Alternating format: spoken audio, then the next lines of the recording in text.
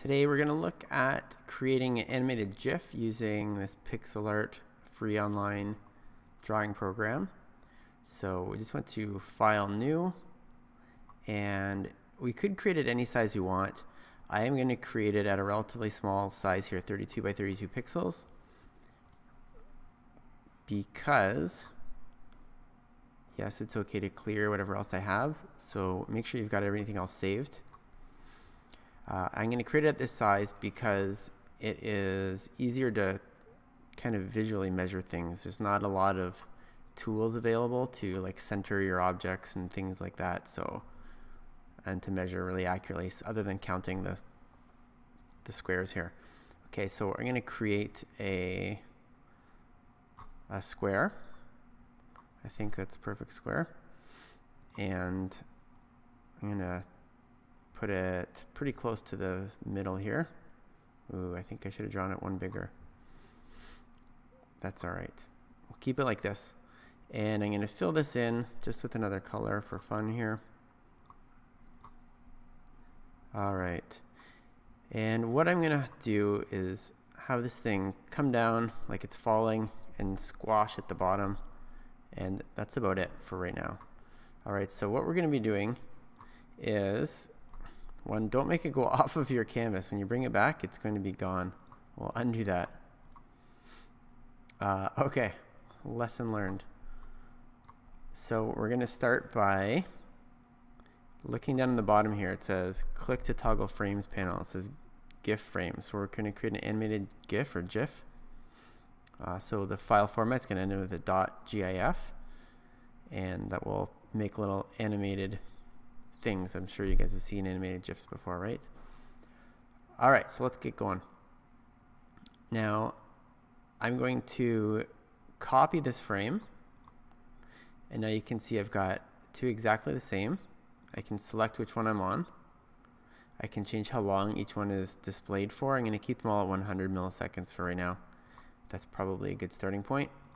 And now I'm on the second frame. I'm just going to move this object down, and you can see it's showing a kind of a transparent kind of ghost image of the previous one so that we can see what it looked like or where it was. Okay, and I'm going to copy this frame again, and I'm going to move this down even more this time, like it's getting a little faster. So the first time it only moved down half of the size of this block, and now it's moved down almost the entire block. Let's go one more.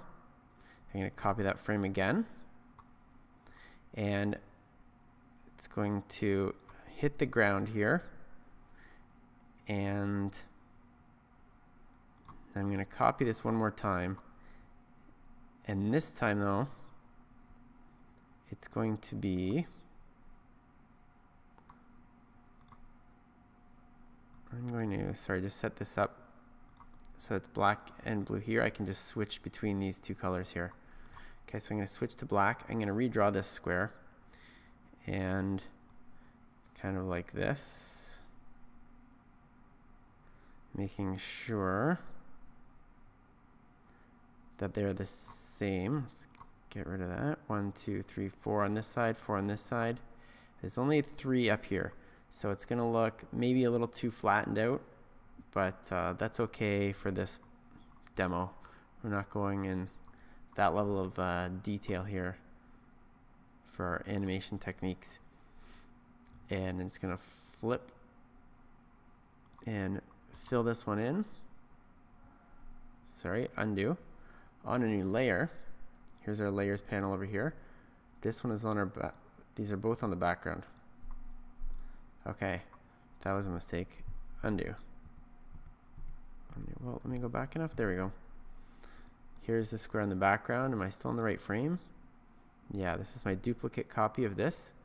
These, oh no, it's not. There's that one. Oh yes, it is. Let me see. There's that one, that one. That one. Then it's on the ground, and this is the duplicate on the ground. That's what we want. Okay, on this layer, I'm going to make a new layer, and I'm going to draw this time on the separate layer. That was the mistake I made last time. Okay, and now we're going to fill this in. Sorry about the confusion there. We're going to turn the background layer off. All right, so it's squashed down, and then I'm going to have it the normal size again. Okay, so I'm going to take this frame. Let's just preview this right now. I'll show you what we've got. So this is just going to loop and continue to fall down like this. You can see it starting to squash, and then it's starting over right away again. So we don't want it to do that, and I do want to add a few other things here at the end. Okay, so I'm going to duplicate, copy this frame, and I want to put it after this one. So I'm going to use this arrow to slide it over. So now it's going to look like it squashes and then pops back up to its original shape, and then I want to have it stretch up even further. This is like a squash and stretch effect if you're looking for some more accurate animation lingo here. And so again, on a new layer, I'm going to have this thing wrong color. Stretch up this way. Maybe even bigger. I'm going to start it up there. And I want to make that black. I should have drawn it black, and it's not centered. And that's just my poor planning. By the shape, the size of this thing, I should have made it a little bit one block bigger. I think would have been nicer.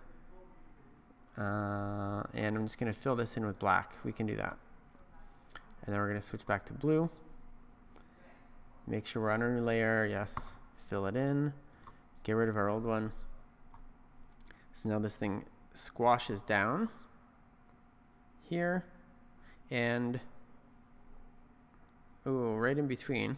Sorry, my mistake here. I'm going to copy this again. I'm going to slide this over. This will make sense here in a minute. There we go. So it lands on the ground here, squashes down, back to normal, and then stretches up. All right. There we go. And then I'm going to duplicate this one again, slide it to the very end. So after it stretches up, it's going to come back down again and rest at its normal shape. Okay, and then I want it to stay like this. I don't want it to start over right again, so that we can see it for a longer period of time. So I could copy it a bunch of times, or I could change how long this is displayed for. Okay, and now we'll preview this again. Now it sits there for, well, I think it was 500 milliseconds. Yep, plus the 100, so 600. I think it needs a little more time maybe. And I'd like it to actually disappear completely before it restarts. So I'm going to make this, I don't know if I want it to go quite 5,000 to 1,000. I don't know if I want it to sit there for double that amount of time. So maybe I'll just duplicate this one once or twice. So now it'll sit there, it'll appear to sit there for 1, 2, 3 plus 5, 800 milliseconds. And then I want it to disappear before it starts over again. So I'm going to just copy this one more time, and you can see it's going to be nothing there right now for 500 milliseconds. I'm just going to turn this layer off so that nothing will be there. 500 might be too long. Let's try it. And it disappears. That's not so bad. Okay, I think that's all right.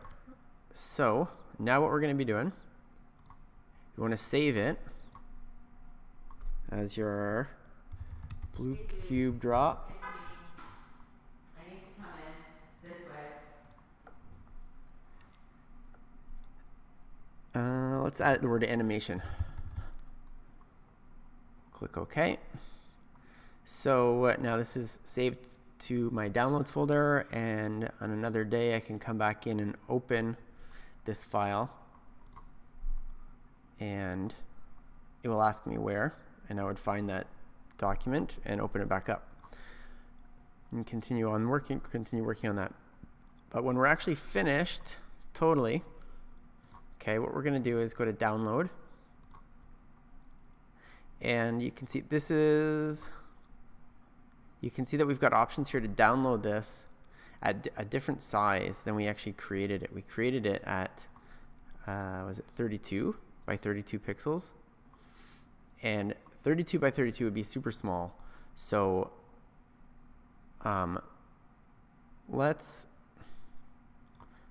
just want to show you here. I know it says 640 here. We could pick a different size. Let's pick 672 just to change it. And we're going to make all these the same. We want all the frames and the layers and everything all the same size as each other, because that's how we made it that way, right? We don't want to have some of them getting bigger and smaller and things like that. And we've got this set here, download PNG or .gif, so it knows it's a GIF because we made an animated GIF. So it automatically selects that for us. And we're going to hit download. And you can see it's going to upsample this image, which normally would be a bad idea for a photograph or anything where you wanted to maintain the greatest amount of detail. However, this is so low res here. It's a big square, right? And we're not really worried about that. It's just a little animated GIF to view online. So it doesn't matter that it's scaling it up. You can tell, or you can see that it still looks good. The same as if I were to have drawn it that size. And here's our animation. This is what it would look like in a web browser. You could put this online, social media, on a website or whatever. And this, I believe, will have automatically saved this to my downloads folder. Here it is, blue cube animation.pixel. And then here's I'm going to block this a bit here just so we can, there we go, see it there as well.